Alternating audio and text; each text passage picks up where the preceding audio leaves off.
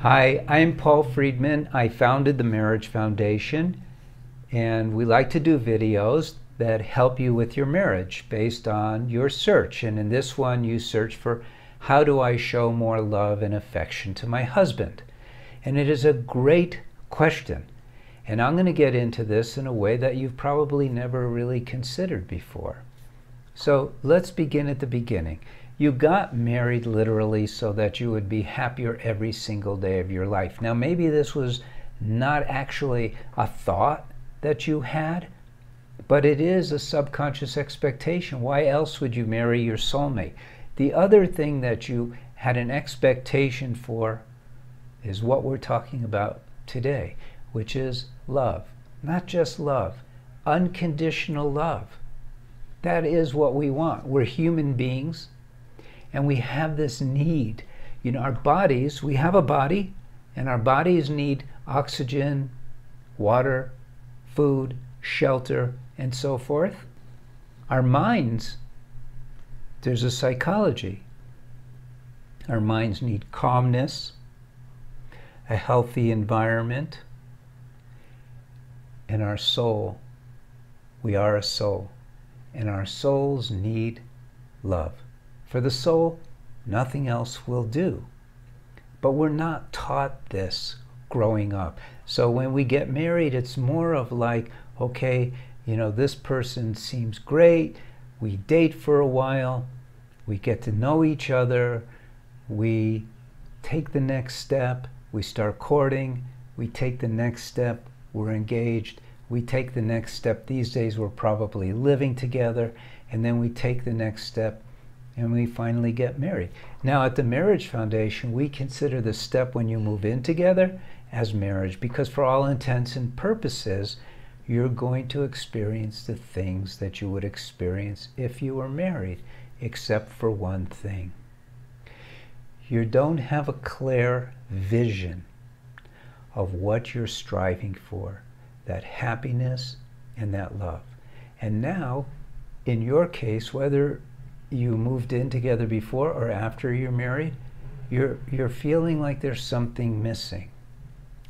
And that's what is missing, is you cannot get there from here if you don't know where there is, if you don't know where you're going. Furthermore, if you don't know how to use the vehicle that you're in, which is marriage, to get there. So where you want to go is that feeling of unconditional love, and you float in that when you have that.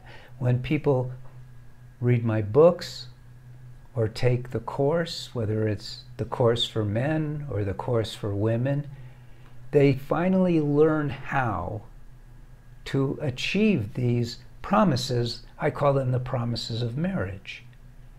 And I can tell you right now that the Western psychological world, which is basically the quote-unquote the guru of marriage, is totally failing. They don't understand marriage at all, or you wouldn't have an over 50% divorce rate. And trust me, I used to be a divorce mediator. Now we're talking about more than 20 years ago.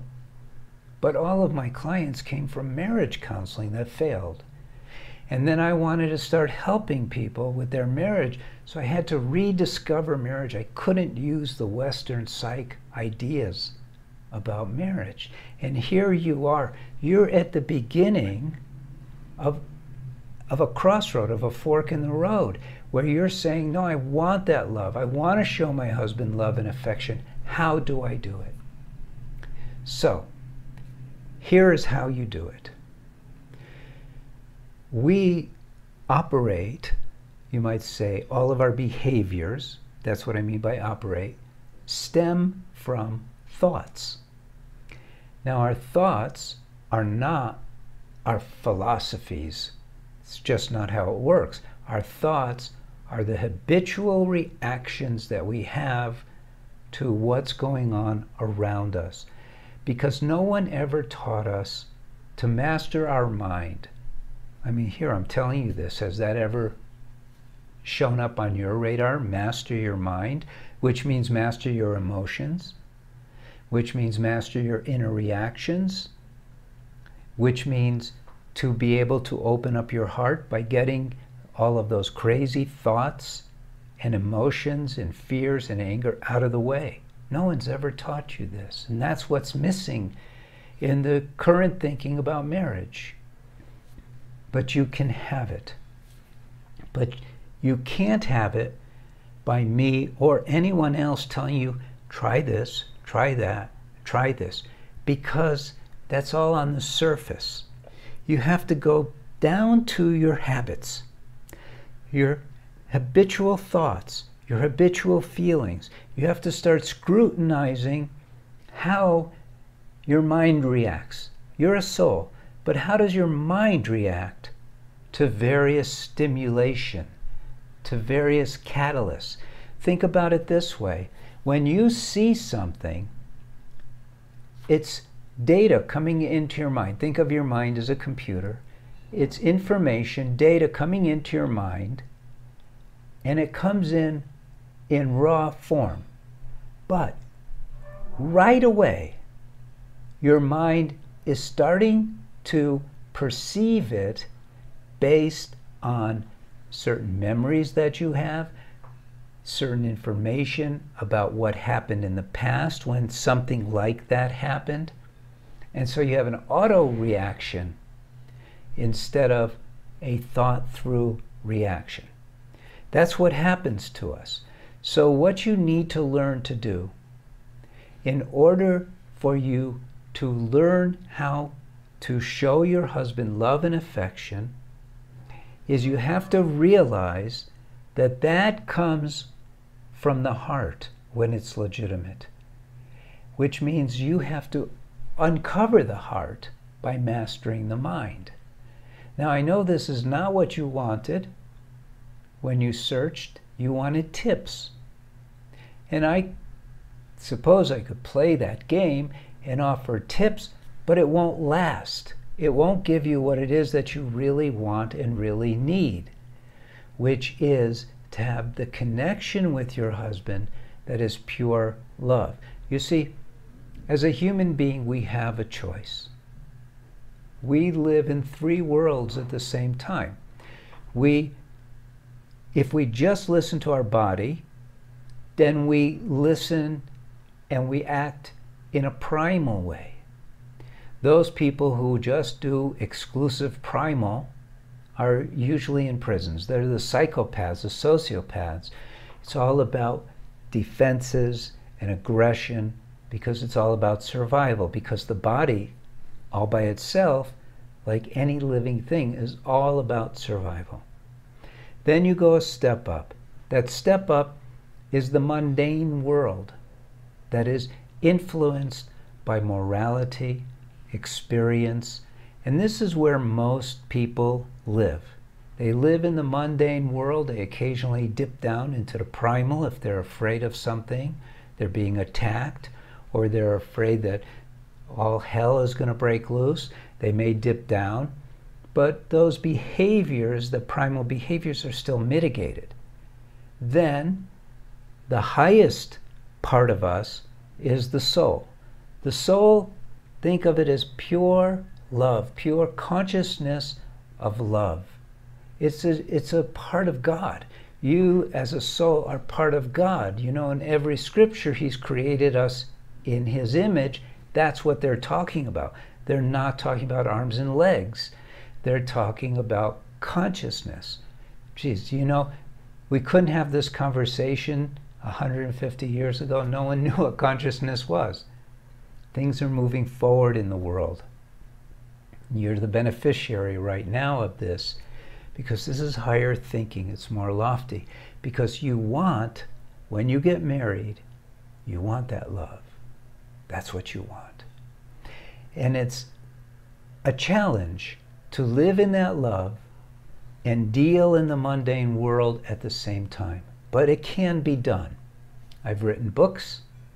We have a course just for women, for those who get this and really want to make it happen, because it's a process to learn how. It's not just like, oh, just do this. It isn't like that.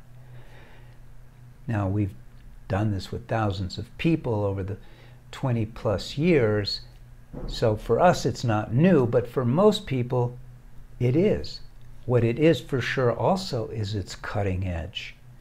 You know, you've heard of next gen when it comes to technology, but then there's ultimate. This is ultimate stuff because it deals with the laws, just like physics. You know, there's ultimate things in physics, like gravity. You can't argue with gravity. You can learn how to defy it. With this, you want to learn how to love your husband unconditionally so that you can give him that love and affection that he, as a soul, is desiring like crazy. And then as you learn to give it, that act of giving it is what brings you so much joy. You'll be floating on cloud 9, and that's a guarantee. So I know that I didn't give you tips. This is not, the Marriage Foundation is not like other organizations. We don't play games. And look, they're sincere when they tell you things like prepare a nice dinner, dress, you know, in scanty clothes, go back to how you nurtured your relationship when you were dating. All of those things are fine, but it will not bring you what you want. And we want you to have what you want. Ever increasing happiness every single day and ever expanding love every single day. Those are the promises of marriage, and that's what we want you to have. So you got to start seeing marriage a little differently than you've seen it before, so you can have those things. I'm Paul Friedman. Subscribe to this channel and like the video, leave a comment, and thank you for spending time with me. I hope we can spend time together in the future. Take care and God bless.